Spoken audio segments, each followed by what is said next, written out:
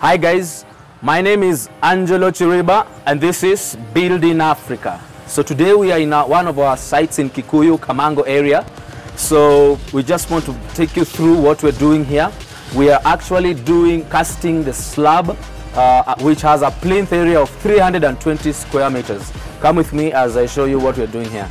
So we've designed this entrance to be a little bit inside for security purposes so that the car can a little bit be hidden. So this will be the entrance gate, which will do a boulevard, some nice planters and landscaping that will be interesting into this area. So this site is actually 300 feet by 70.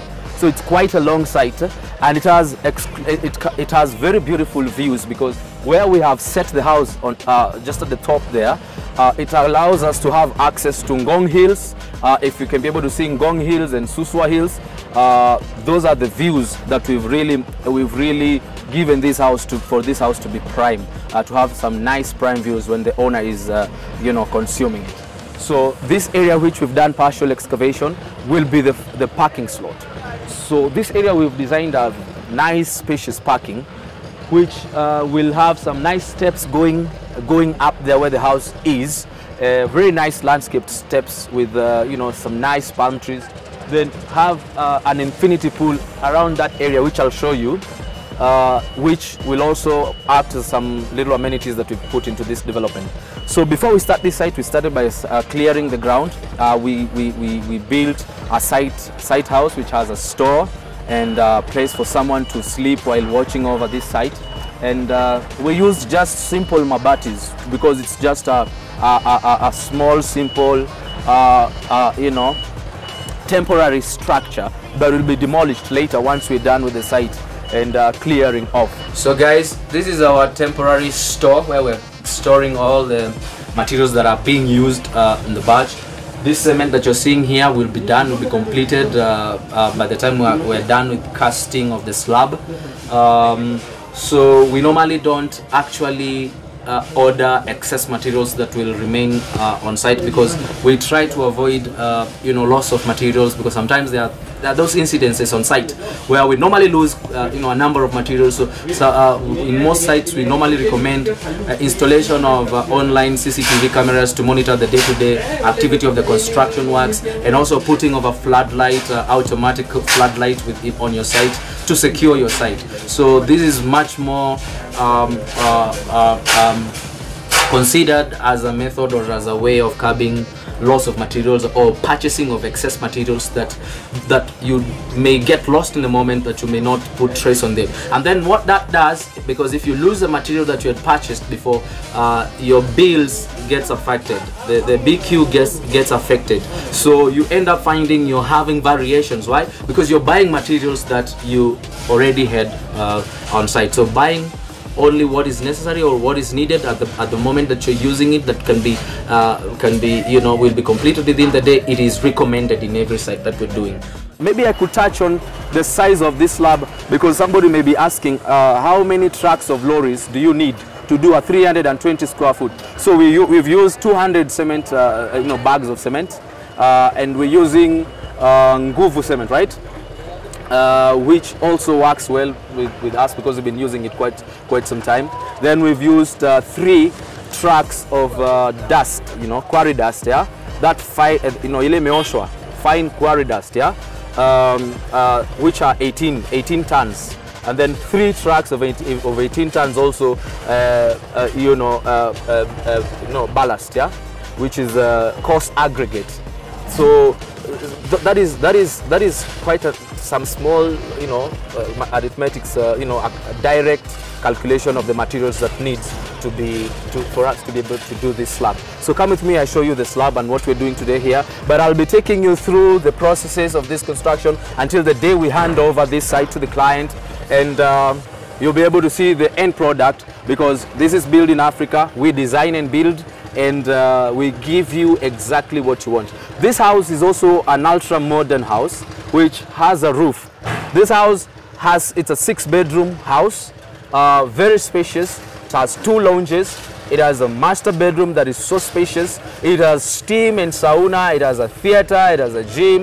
It has an open plan kitchen. It has an upward terrace, and the living spaces areas are sunken. So it has an open plan kitchen with a very big pantry, with a breakfast nook, which is a bar which will be finished up with a very nice granite top that will be, act as a, as an aesthetic feature in the house. So the staircase also is carved.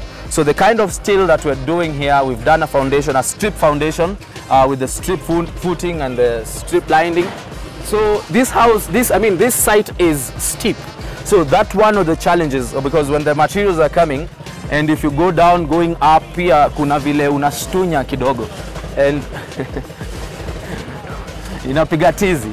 So it's a steep site, but a very nice site. So maybe we could also show you some of the challenges and some of the leveling that we've done with this site, because it is steep. So we've built our own water tank.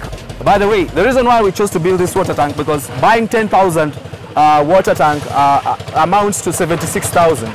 But we had some stones here, and I think 10 bags of cement, and we did 10,000 liter, water tank at a cost of about 8,000. So we'll demolish it later, but it has also saved us some cost, because now we can bring in the other water tanks as we're doing the elevated water tanks, because that is what we plan to do to cap the water issue with the project. So come with me. Ukiangalia, we are just almost winding up. We've done some nice bars in the columns, and the columns we've used D12 bar with a ring of D8, and then the staircase starter tukienda pale nikuonyeshe. We've done the staircase, because it's a curved staircase. We've done with D16.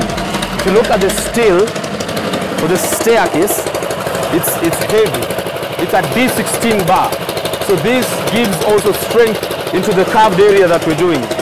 This house also has curves, because most clients they're really enjoying curves these days, and they want to think outside the box.